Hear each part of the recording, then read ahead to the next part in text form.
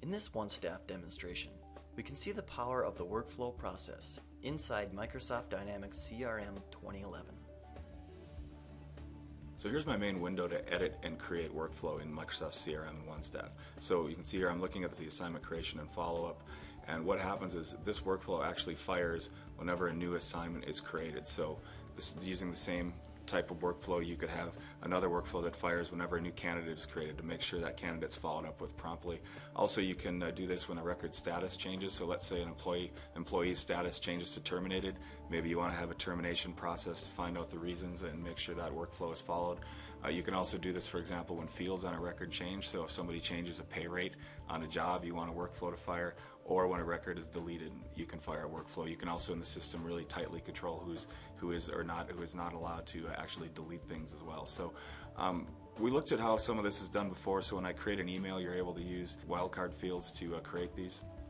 So you can see here that I can say who it's from, who the email is going to, and I could use different fields from the assignment, from the job position, from the customer to create these emails. So what I'm going to do here is actually create a new step in the workflow. So I've got a step here to create a phone call for the customer. I also want to create a step to create a phone call for the associate as well. So I want the recruiter to call the associate.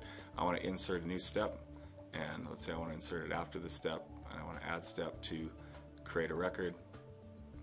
And the record I want to create is a phone call. And I just say I want to create a phone call, and I can set the properties of this.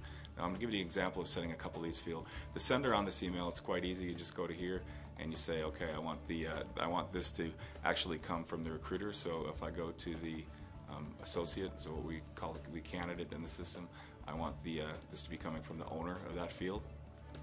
Just click OK here, so I can see the sender of this email is going to be the recruiter for that particular associate, and I want the recipient to actually be the associate as well. So I can here just select that I want it to be the associate, so I can add that in. Click OK. So I've just added a few more fields here. I've set the subject here to call the person's name, to check in with their new job at the customer name.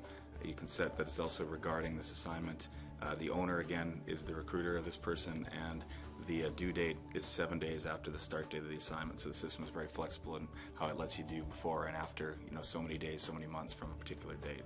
So I'll just save and close this, and now this is added as a new step. It's also important to note that this workflow can be tailored to work for a specific division or department. So your IT workflow might be different than your healthcare workflow, which might be different than your general labor workflow. So you can definitely tailor this to work for different areas of your company in different ways. All I need to do from here is activate this workflow, and now as new assignments are created in the system, it's going to work through the new steps that I've actually created in this process. Learn more about OneStaff or request a demo at www.profad.com/staffing.